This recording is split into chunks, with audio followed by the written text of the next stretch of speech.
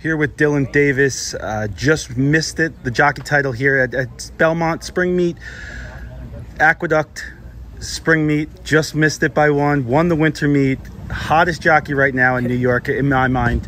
What do you pertain to your success that you've had the last, let's say, 6 months? It's just been a build-up from this point. Me and my agent, Mike Migliori, we've been working together for about 5 years now. It's been a stepping stone, but I think we've put a lot of the pieces together, and we've been getting a lot more opportunities through this past winter. And I think it's just a lot of hard work and dedication to the sport which got us here today. When you talk about opportunities, you had the most mounts of the Belmont Spring Meet. How does that feel? Is there wear and tear on the body? What about the Saratoga meet here? We have an extremely competitive colony. You're expecting to get as much mounts as before? I feel honored and grateful that I have the most mounts, just because that people want me, and I'm thankful for that. And just trying to keep it going through the Saratoga meet. Hopefully it'll be the same again. It doesn't bother me that I ride the most mounts out of all the jocks. I enjoy being out there and riding the horses. So I just continue on to ride my best and put 100% on in every race. When talking about this colony here, there's a lot of talk. It's the most competitive colony we've seen in years, in basically any track, anywhere.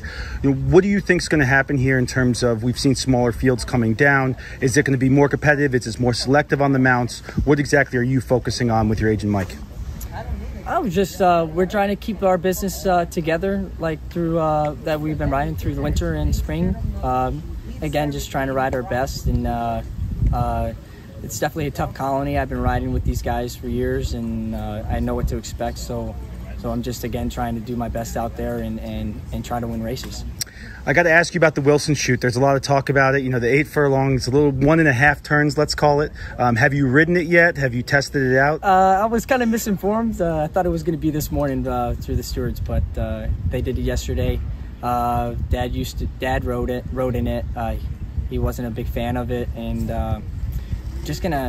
I think inside post positions is gonna be very difficult. So we're gonna have to break out running and try to get some early position to make that turn. If you don't, then you're gonna have to sit back and make a run later. But that chute looks a little difficult, and might have to take a couple tries to get through there. But once we get through it, it's just making sure we break good and get in position. If you don't, then it looks like you're going to be in trouble. Yeah, there's also been talk about how far back the chute comes. There's not much room behind it, so if you have a horse that's not necessarily comfortable, it's sort of tight quarters in there. And then they are leaving the first two. Looks like they're leaving the first 2 stalls open for the meet, so it should give a little more room there. There's also talk about how you come downhill after the chute. Obviously, you said you haven't been able to try it out yet, but have you spoken to anybody and talked about that downhill movement there? I did. So the plans are I talked with the stewards, Braulio. The best that we're going to do is we're going to set up the gates to the far outside. And then also we're going to try to limit the field sizes. They're not sure what number we're going to do. Maybe it's going to be 9, 10, and we're going to move the stalls to the far outside as well. So they're trying to give us as much room as possible going into that turn and make it as safe as possible. Well, best of luck this meet, and we'll hopefully talk to you later on. Okay, sounds good. Thank you. Here with Todd Pletcher, extremely successful in the Saratoga meets. How excited are you for this 2020 meet? Yeah, we're looking forward to it. We got some nice horses that can be running in some important races, so we're excited about the opportunity. Horse specific, the Wilton coming up on opening day. You have a horse breaking from the new Wilson chute at 8 furlongs, and it also drew the rail, which we've heard some back and forth whether the rail's going to be good, bad, is it going to get pinched inside. Any concern with that type of? No, I mean, I think it could be an advantage being inside, with the configuration of it, but it's one of those things we'll learn a lot about it as the meet goes along and see if there's any trends, but we're comfortable drawing the 1 hole with her. In the 2022 meet, there's been a lot of talk about how good the jockey colony is. Does this change at all your selections when picking riders? I mean, we're blessed in New York to have an outstanding jockey colony, definitely the best in the world, and so as a trainer, it gives you a lot of good options, and that's important. So just a really good blend of veteran, seasoned riders, some up-and-coming riders, and some guys that are really successful and just outstanding riders. So we're blessed in that category. And then last question for you. We spoke to you about right before the Belmont Stakes, and we talked about how some of the smaller stakes field sizes came back. We saw the Diana this week with one trainer with overwhelming nominations. It looks like it's going to draw in about 5 or 6 horses, maybe even smaller. Any concern with Saratoga meet with having these small stakes fields again, or anything that you think that can be done? Well, I think the biggest problem that we encounter as trainers in New York is just the cost.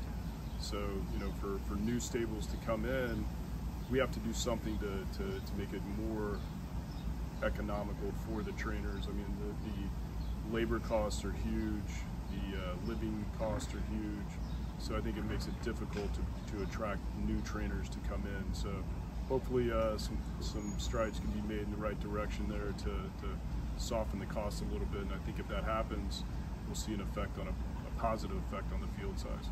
I appreciate your time and good luck with meet. Thank you. Here with Rudy Rodriguez, coming into the Saratoga 2022 meet. How are you feeling coming into this meet, and what are you excited about? We're just happy to be here. It's a lot to look for, that's for sure.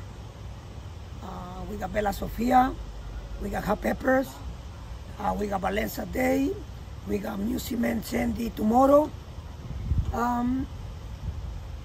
We got Apple Picker, nice 2-year-old. And we got the other one, Maria from Miami, that she finished store, so it's all good.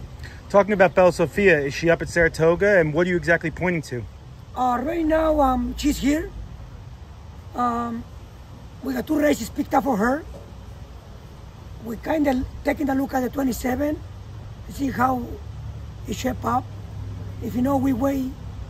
I'm gonna see how she work the next couple of days, and then make the decision what we gotta do. In the Schuylerville tomorrow, you have a horse coming up from Delaware Park who had a nice win last time out. How you feeling about the mount? You know, the filly, she run the way we expect them. She was acting up a little bit in the gate over there in Delaware, but when she got up to the gate, she did everything perfect, so hopefully she moved forward. Any concern with this year? Some of the filly races seem like they're having a tough time filling. Anything that you're seeing here towards those races? I'm not sure. You know, I got my babies ready, that's all I can do. I'm not sure what the other people doing with the babies. I'm sure it's a lot of babies on the ground. I don't worry about them, I worry about myself. I love that, focusing on yourself and your barn. Top 2-year-old you're looking forward to see out of your barn this year? Valencia Day. Thank you very much for your time. Good luck to meet. Thank you, sir.